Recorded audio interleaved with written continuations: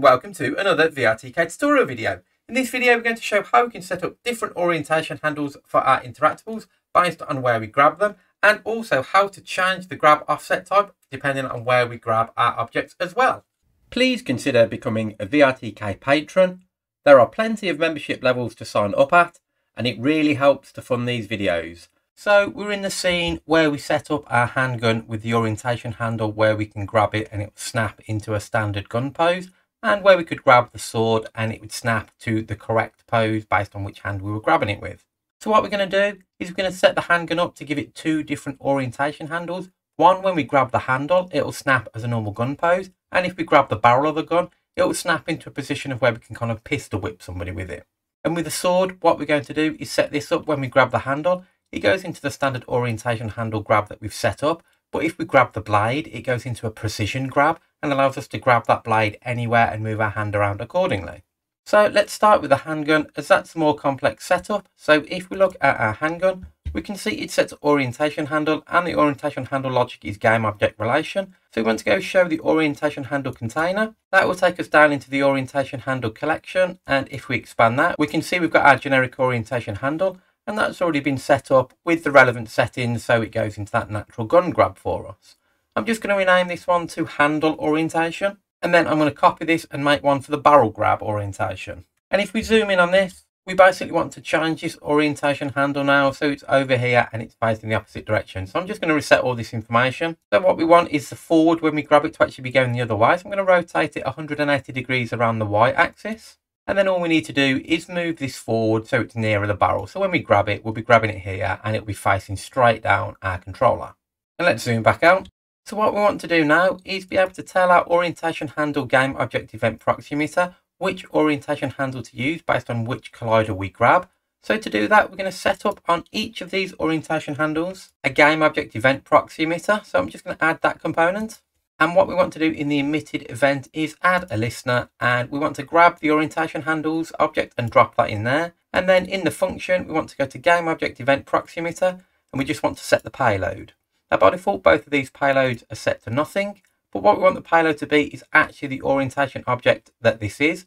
So for the handle orientation, we're going to set the payload to handle orientation. And for the barrel grab orientation, we're going to set the payload to barrel grab orientation.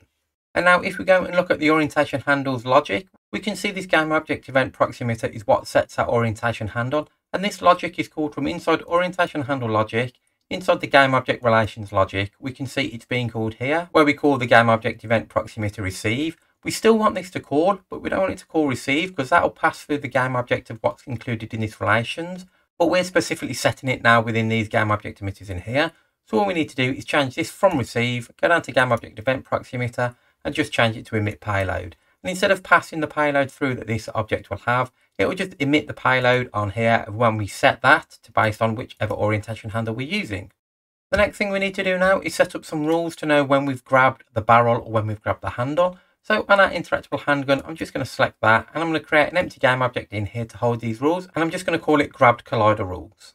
So what we're going to do is just check to see what colliders we've got on our gun. So if I go up to interactable handgun, and then just do show mesh container. And then if we look inside the mesh container, we can see I've got a collection of colliders. I've got one called body, which will be our barrel. And then I've got handle and handle base. So if I grab handle base or grab handle, I want to grab the handle of the gun. And if I grab body, I want to grab it in the orientation that it looks like I'm pistol whipping. So we need to make sure we know what these are. And then down in the grab collider rules, I'm going to set up a couple of rules to deal with this. So go to window, and then Zinnia, and then the observable list component generator. And I'm just going to use a list contains rule. So find list contains rule, select that. And I'm going to give this the name of is handle rule. And we can see that's created our rule in there for us. And I'm going to create another rule here as well called is barrel rule. And with both of those created, I can close this window down for now. So on the is handle rule, a list contains rule just checks to see if a list contains the game objects that we provide to it. So it needs two elements because our handle contains handle and handle base. So I'm going to add two in here, and then for these elements, I'm going to grab handle, drag and drop, and handle base, drag and drop. And this rule now, if handle or handle base is true, then this rule will be true. And then same for the barrel rule. If we're on the barrel, I'm just going to add another element and grab body and drag it into there. So if we grab barrel, that means this rule will be true, and therefore we can use that to set up the rules matcher. So let's go over to the rules matcher now and we can set that up. So let's just collapse some of this down as we're not going to need it. And then if we look in the interactable internal, we've got this grab collider matcher. If we select that, we can see it's got a rules matcher on it. And what this will do is it will pass the collider that's been grabbed through to the rules matcher. And then any rule that matches, we can do some action based on that.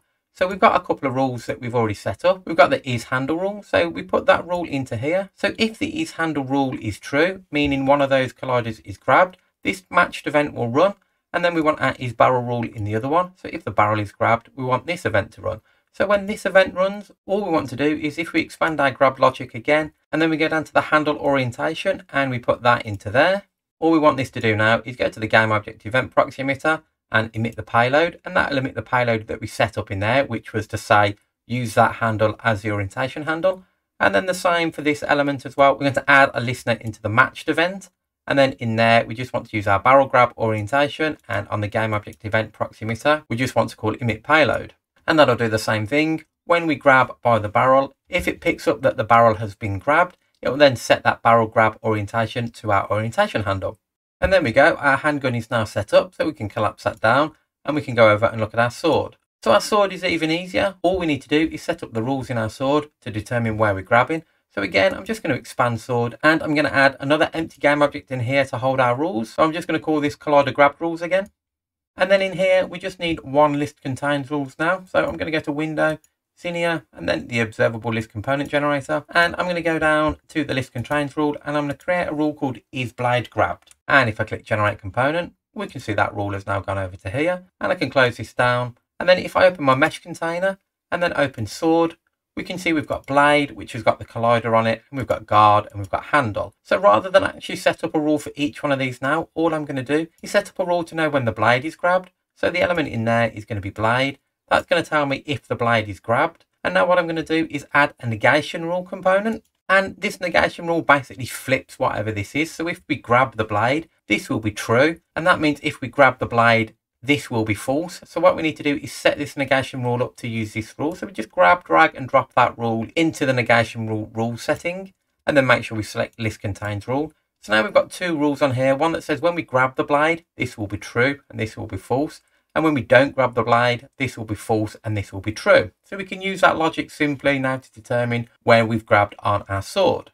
So all we need to do now is expand the internal game object on our sword, go down to the grab collider matcher, set up two elements again. And then in the first element, we're going to use is blade grabbed as the rule. And we're going to make sure we use the list contains rule. And that will tell us we've grabbed the blade. And then we're going to use the other rule on our is blade grabbed as the negation rule. And that's now doing the opposite. That will say if we haven't grabbed the blade, do this. So all we want to do now is in our grab logic, if we expand this and then expand the action container, we can see we've got our follow action here. We're going to add two listeners into each of our events here. And we want to put the follow action into both of these. So when we grab the blade, all we want to do is change our grab offset from the orientation handle grab to precision point. So if we go all the way back up to our interactable sword and then scroll down, we can see on the grab offset, orientation handle is number 1. So this is 0, 1, 2, 3. So we know orientation handle is 1 and we know precision point is 2. So let's remember those and go back to our collider matcher. And now all we need to do is on the function, go to the grab interactable follow action. And we just want to set the grab offset type. So we go set grab offset and we remember that when we're grabbing the blade, we want to move to precision grab. So that was number 2. So we put a 2 in there. And then when we don't grab the blade, we just want to go back to orientation grab. So again, we go to the function, grab interactable follow action, set the grab offset and orientation handle is a value of 1. And there we go. We've set our sword up now. So when we grab the blade, it will grab it with precision grab. So we can grab anywhere along that blade. But if we grab the handle or the hilt or anywhere that's not the blade, it'll automatically snap back to that sword orientation handle grab. There we go. Let's jump into the scene and see this working. So we're in the scene now, and if I pick up the handgun, we can see it snaps to the normal orientation as we're holding a gun, and that will do it for both controllers. But if I grab the barrel, instead of going into that, it goes into this kind of like pistol whip grab, and then we can grab between the two. So we can switch that orientation handle around however we grab that gun. And then for the sword, if I pick the sword up, we can see I've got the orientation handle switching between the two controllers. But if I grab the blade, instead of using an orientation handle now, it will go to precision grab and allow us to grab around that sword. And then we can grab back on the handle and it goes back to the orientation handle.